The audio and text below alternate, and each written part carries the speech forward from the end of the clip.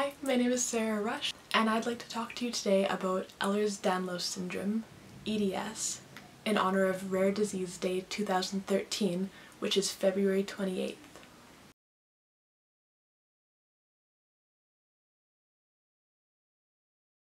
I won't have time to cover everything, but I'll try and do as much as I can.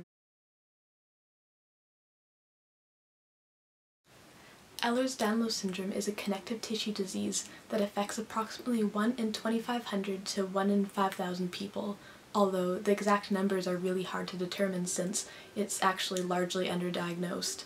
Lots of people end up being diagnosed with, say, fibromyalgia or something because there's really just not enough awareness. There are 6 main types of EDS.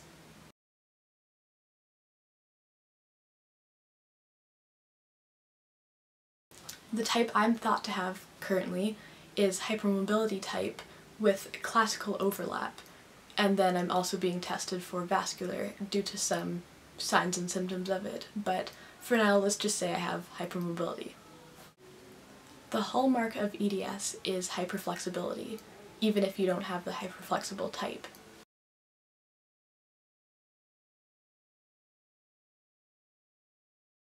Though, you have to be careful with that because you don't have to be crazy circus freak kind of hyperflexible to have EDS. For me, although I have the hyperflexible type, I'm not by any means circus kind of bendy. I mean, my fingers are crazy, my feet, toes, most things are, except my elbows are only moderately hyperflexible and my knees are barely hyperflexible, even though everything still dislocates. It just doesn't bend back as far without dislocating. For many years, I didn't even really know I was abnormal. I mean, okay, I knew I was abnormal, but I'm talking about EDS-wise. My fingers were always crazy bendy, but everyone can do that, right? No. No, they can't. My point is, just because someone can't put their heels behind their neck doesn't mean they don't have EDS. Although, a lot of us can do that. Another main characteristic of EDS is our skin. Very delicate, soft, often stretchy, but not as crazy as you might imagine. Some people, yes, it is though. For me, mine's moderately stretchy. Like, I can pull it like that, so it's definitely stretchy. Very stretchy, but not like pull it off my face kind of stretchy. Bruising. My goodness, we bruise. Some people more than others again, but there's always some extent of extreme bruising from either spontaneous or at least minimal trauma, such as poking, or the lovely bruises that are already forming from me pulling my skin.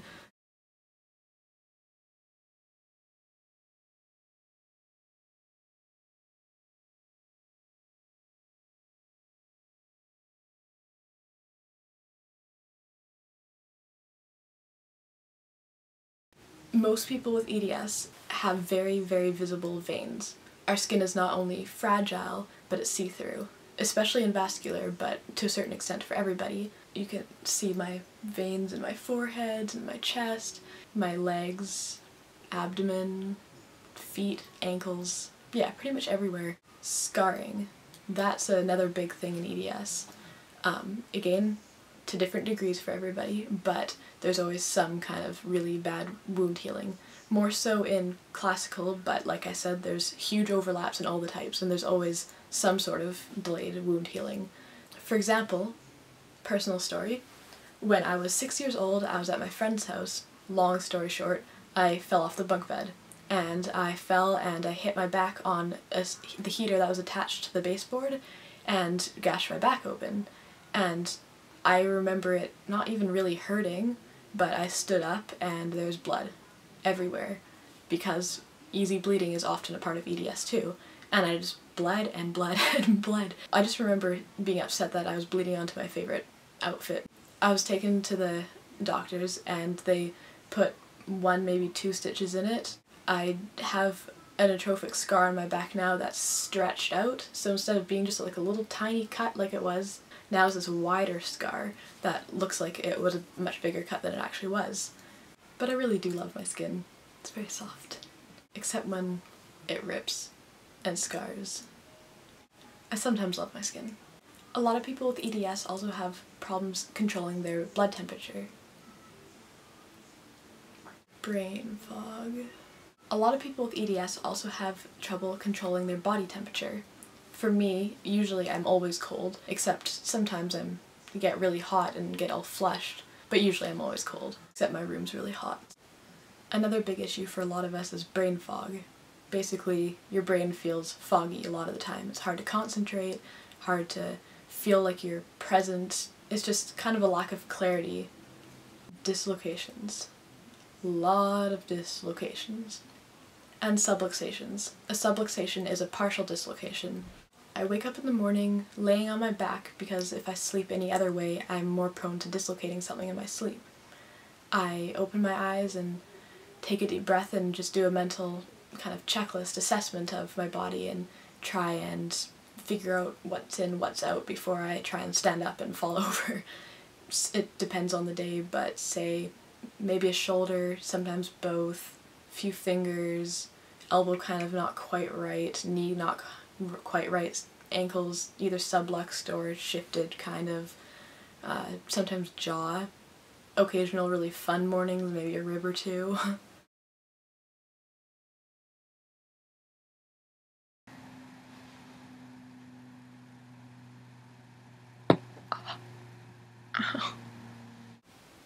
And then there's the pain. Something that I don't really talk about a lot to anyone unless it's a close friend or family member, but there's a lot of pain with EDS. It varies greatly depending on the person, depending on the type of EDS you have, but all types is very, very debilitating and painful. I mean, it's not really that hard to explain. If you pop something out, it's going to be painful even if it happens easily.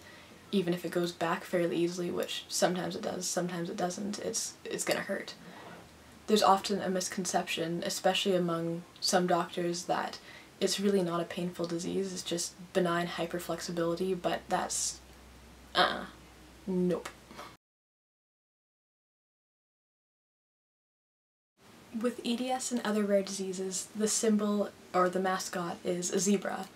The reason behind that is because there's an old phrase that doctors were taught when they first started med school, that if you hear hoofbeats behind you, don't expect to see a zebra.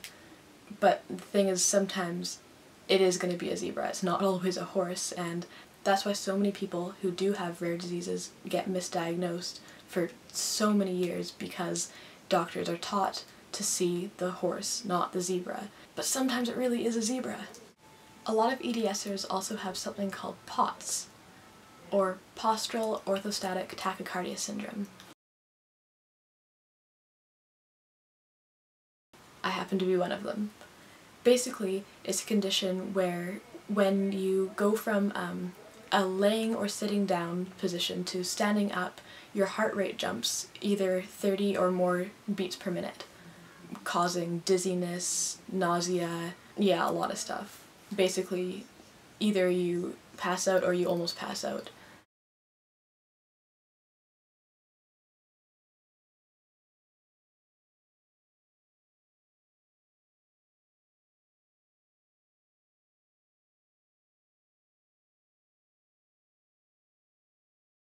All those faces you just saw are people that I've personally Facebooked, emailed, or asked if I could use their picture.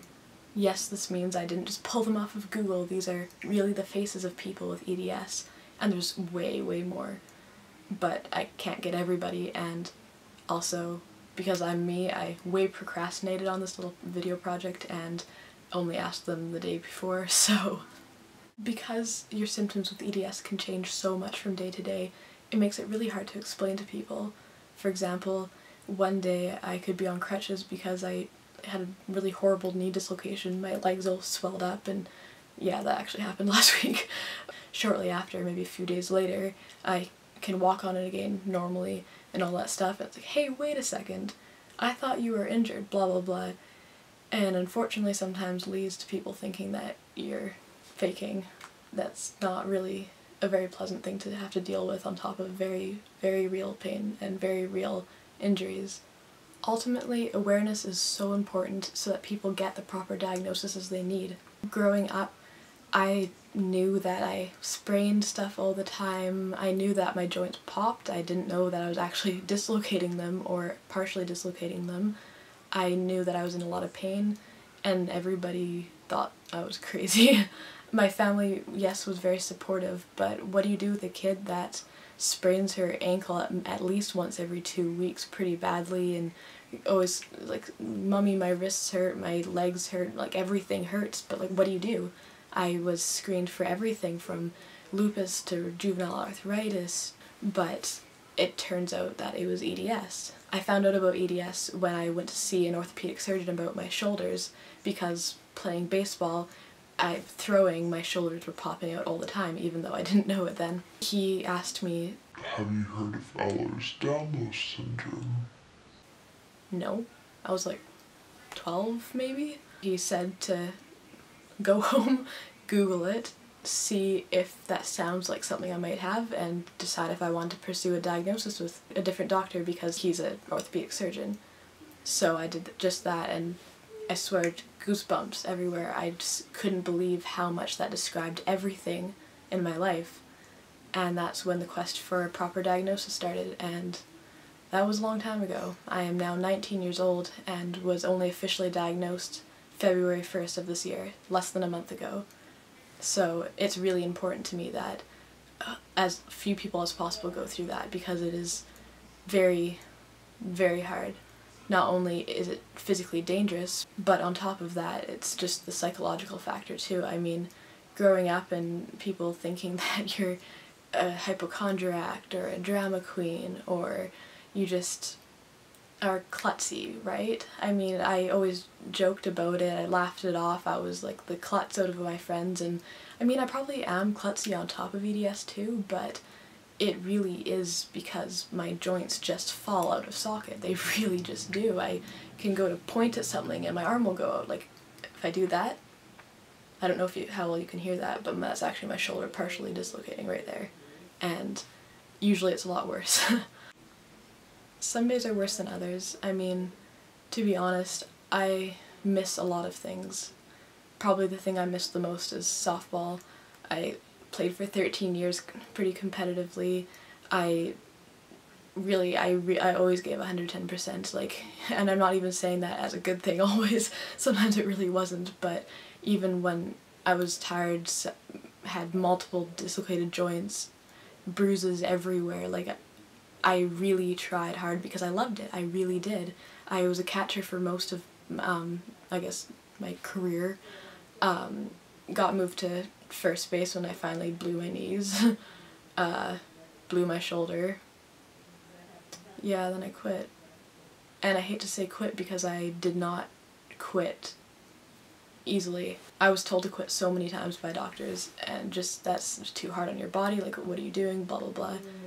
So I joined wrestling too. Wrestled on my high school team in grade 12. Yeah, that didn't go so fantastically, but I had the time of my life. So to the people who did believe me growing up and supported me, like my family and a select few friends, I really, really appreciate that. I'm gonna keep this G-rated, so I'm not gonna comment. No, all joking aside, I try not to hold grudges, I really do, and for the most part I understand that people really didn't mean anything by it, they just didn't understand it, but the point is everyone has their own battles, so be kind to everybody. Okay, too much sitting up. Ugh. Thank you so much for watching. I hope you've learned a little bit about EDS and about me, and just be kind to yourself, be kind to everyone around you, and happy Rare Disease Day!